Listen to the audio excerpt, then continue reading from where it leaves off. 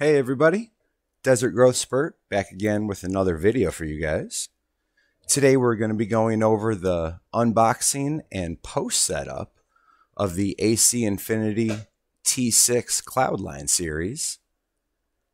What you got before you is the motor itself. The middle box is going to be the carbon filter, and I did go ahead and buy the additional 25 feet of insulated tubing. So I'm just going over real quickly here what you do get within each package. Their additional insulated tubing was definitely worth the money. The additional insulation does prevent any of that hot air that's pumping through it from emulating back into the tent. So if that is something you need, a few extra feet, it is definitely worth the buy. Next up, we got the carbon filter. I do believe this is what they call the Australian carbon. Anyway, in the box you get the filter. It does also come with the dust sleeve or dust sock to put around the outside to also help extend the life of your filter.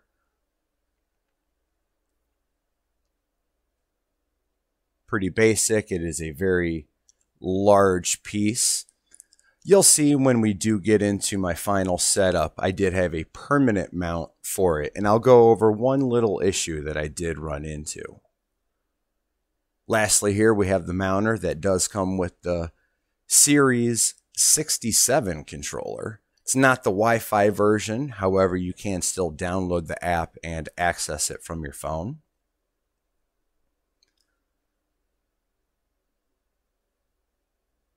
Inside the package, you do get your thermostat that you do get to hang down, or your probe sensor that you hang in your room to give your controller an accurate reading of your temperature and humidity. And obviously, you can set different on and off times, whether it's for your temperature or humidity or an overall time. Very lightweight on the motor. The filter itself actually was quite heavier than the motor. So I did want to go ahead and just jump ahead to the post-production part of this. I do want to pre-apologize for my fantastic camera work here. But the point of this is the information and the trial and error.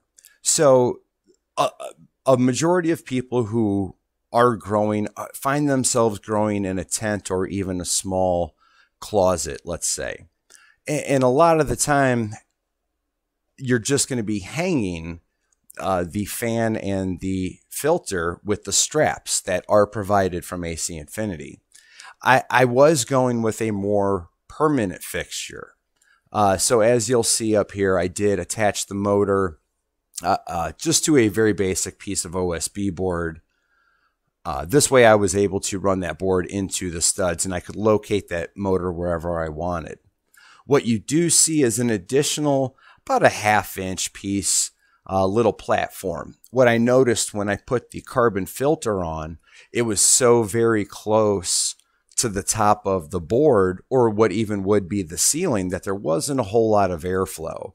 So like I said, I went ahead and added about another ½ inch. This way you can get good airflow all the way around the filter when the girls do decide to go into flower, and I put that on. The rat's nest of wires is something we all struggle with. I did go ahead and just put the probe right kind of down in the middle of the tent, roughly about 1.5 feet above the gals, about midway between the light and the actual plant surface.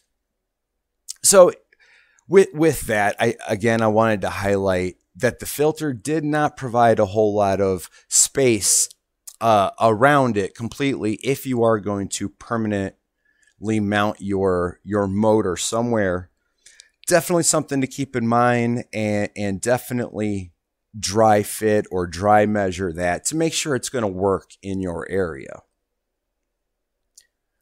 I myself, I was not able to plug it into this room, so I did have to snake it through the wall. Kind of a sloppy just to get it done, get it turned on, and get the room cooled down.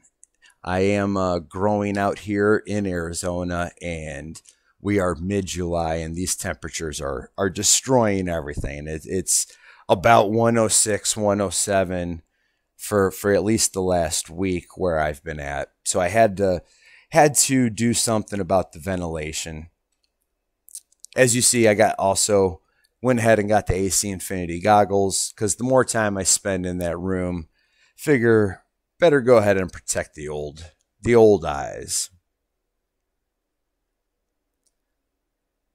So little overview here of the room. So far, I am loving the T6. It is just cranking that air out. It's very quiet. It's able to circulate air quite well within the whole room. Got my carbon filter covered in its plastic. Just waiting for those girls to start into flower. Just my little storage area. Got to have everything ready to go for when I need it. So far, very impressed. It's only been up for about a day, but as of right now, I am about 10 degrees cooler in that room versus the ambient temperature around it. So it's definitely made a huge difference. This last week, unfortunately, I've had temperatures reach almost 110 in that room, and the gals were not happy. So overall, definitely a fantastic piece of equipment, something you'll definitely see the benefits of. So any questions, guys, reach out, follow us on Instagram, do all the normal YouTube things, watch as we grow.